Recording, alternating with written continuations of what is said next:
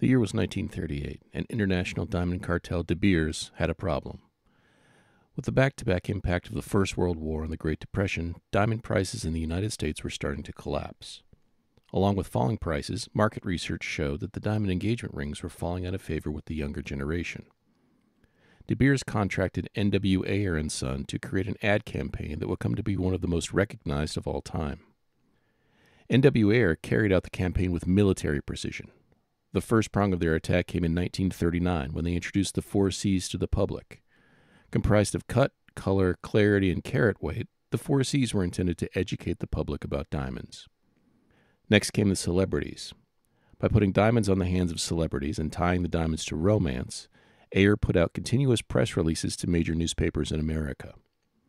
After the celebrities came the high schoolers. Ayer had a crack team of lecturers traveling around the country to high schools explaining the virtues of the diamond engagement ring. By linking these talks back to the celebrities and their rings, thousands of girls were reached in the 1940s. In 1948, N.W. Ayer copywriter Francis Garrity came up with a slogan that would eventually take over the industry: "A diamond is forever." Seeking to convince the public that an engagement ring is indispensable and a diamond is the only acceptable stone for an engagement ring, this campaign took off. But N.W. Ayer & Son weren't done yet. You see, when a couple shops for an engagement ring together, they tend to be frugal and spend less money. So they encouraged the idea of the surprise engagement. They even gave some help to all the clueless fellas out there by telling them how much they should spend. It's quite simple. If you were in the United States, 2 months' salary was your target. If you were in the United Kingdom, 1 month would do. Sadly, if you were in Japan, 3 months should have been your goal.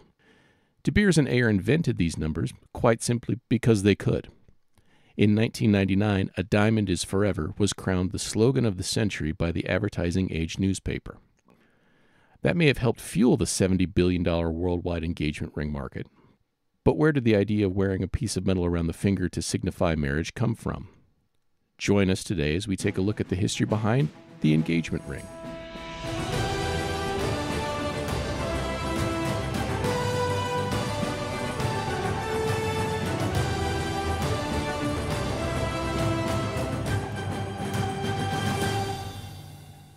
Our story starts more than 2,000 years ago in ancient Rome, where the engagement ring was born.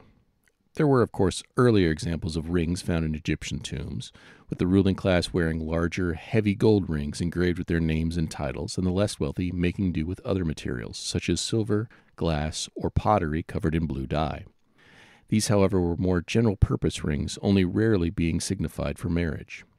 It isn't until around 200 BC that the actual engagement ring comes into its own in ancient Rome.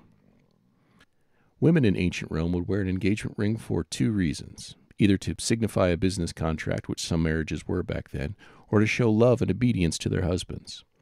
Although the ring started out simple, being made of ivory, bone, flint, and bronze, by the 2nd century BC, gold had become the primary choice for an engagement ring. This was often to denote the man's ability to afford to have a family. During the next several centuries in Rome, it became common for women to have 2 rings, one made of gold for being in public and one made of iron for work around the house. Fast forward a few hundred years to the 7th century, and the Roman Empire is gone. We are in southern Spain and France now with the Visigoths, an early Germanic people that was part of a political group that helped bring about the end of the Holy Roman Empire. They maintained a kingdom consisting of most of modern-day Portugal and Spain to the south of France and into northern Italy. It was there that King Chindasawinth created the Lex Visigothorum, or the Visigothic Code. Created in 642 and later expanded by his son King Reciswinth in 654, it was a code of laws that was the first of its kind. It applied laws equally not only to the conquering Goths, but also the population they conquered, which had been living Roman lives under Roman law. Specific to our story, the law of marriage was spelled out. The code stated that, quote, that when the ceremony of betrothal has been performed, and the ring shall have been given or accepted as a pledge, although nothing may have been committed in writing, the promise shall, under no circumstances, be broken. End quote. As we pass through history, the use of a ring as an indicator of marriage was more strongly cemented in the public consciousness. In 860 A.D., Pope Nicholas I wrote a letter to the ruler of the First Bulgarian Empire, Boris I of Bulgaria, that in the Roman Catholic Church, a man would give his betrothed an engagement ring to signify his intentions.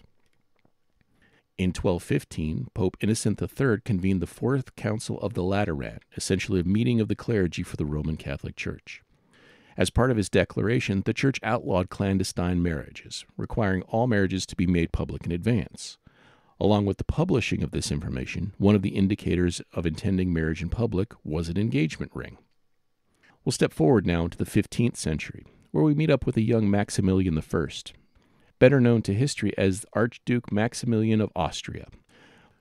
Born on March 22, 1459 in Wiener Neustadt, Austria, to Frederick III, the Holy Roman Empire of the House of Habsburg, Frederick created an empire that stretched from the Netherlands to Italy and Spain to Poland. He would eventually share a co-rulership with his son Maximilian. A few years earlier and several hundred miles north, Mary of Burgundy was born in Brussels. Her father, Charles the Bold, was ruler of a vast and wealthy collection of lands. As he had no sons when she was born, she became heir apparent to her father. As a result, poor Mary had a steady stream of suitors all trying to win her hand in marriage.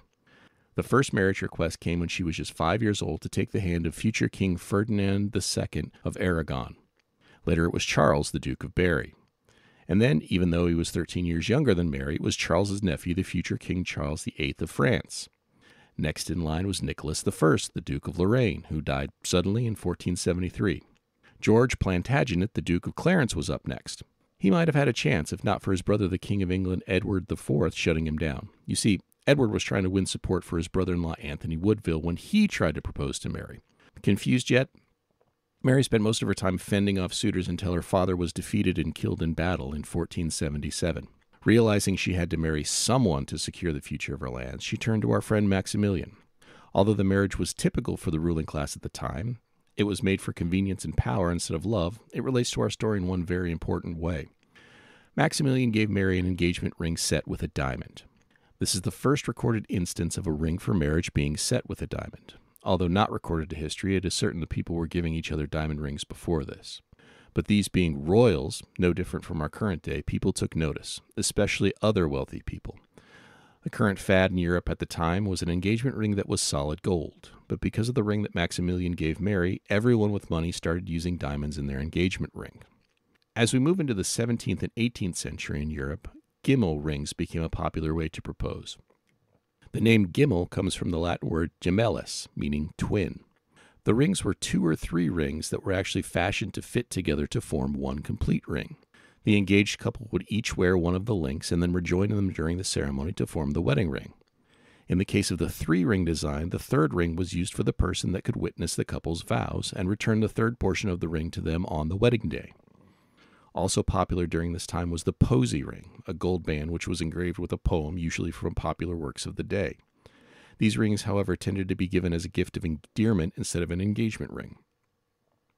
It was around this time that the idea of wearing the ring on the third finger of your left hand was popularized. Henry Swinburne was a scholar and English ecclesiastical lawyer best known for his legal treatises.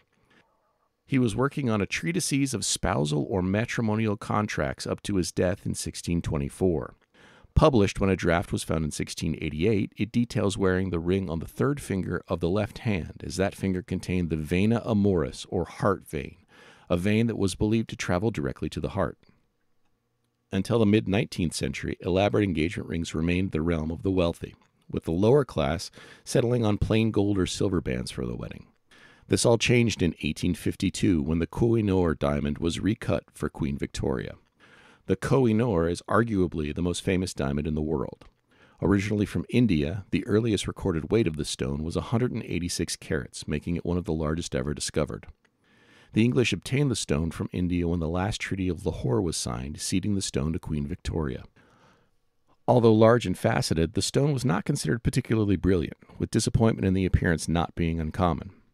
With the consent of the government of England, Prince Albert decided to have the stone polished for Queen Victoria. Employing one of the best artisans at the time, Levi Benjamin Vorsanger, the cutting took place over 38 days.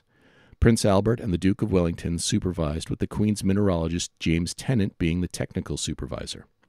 Using a steam-powered mill specifically constructed for the job, Prince Albert paid £8,000, which is the equivalent of $1.5 million today, to have the stone cut.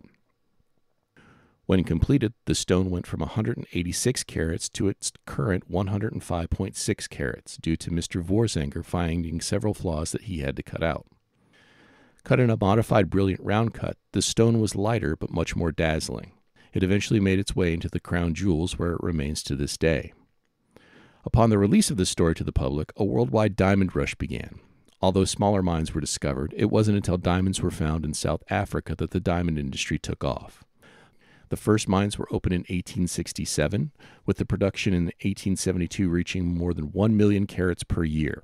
This influx of diamonds into the market meant for the first time diamond engagement rings were not just for the wealthy. The popularity of diamond engagement rings in the United States grew until the early part of the 20th century when the diamond market collapsed. Before World War II, less than 10% of couples in the United States had a diamond engagement ring. This could have been the end for the diamond in wedding jewelry if not for De Beers. As we learned about in the start of this episode, De Beers, founded in 1888 by Cecil Rhodes, used their position and ingenious ad campaign to single-handedly convince the world they needed a diamond in their engagement ring. Up until the early 21st century, they had a monopoly on the diamond industry, with an estimated 85% of rough diamond content being controlled by them. Combine that monopoly with the use of their ad campaigns, and the sales of diamonds in the United States skyrocketed from 23 million in 1939 to over 2.1 billion in 1979. Today, more than 75% of American brides have a diamond in their engagement ring. The 21st century has brought other changes, aside from seeing De Beers lose their diamond monopoly. Technology has revolutionized the way that people shop for, buy, and make engagement rings. From lab-created stones to 3D printed ring designs and online shopping experience, the engagement ring market continues to evolve. While diamonds are still popular today in engagement rings, the choices are endless. From halos to vintage rings to colorful gemstones and general neutral rings and simple bands, there's a style out there for everyone. A diamond might be forever, but so are these 3 facts about the engagement ring. December is the most popular month to purchase an engagement ring, with approximately 15% of couples getting engaged on Christmas. Around 2,000 couples get engaged a year at Disney World. The Statue of Liberty is another popular choice, with around 100 couples taking the ferry to get engaged there.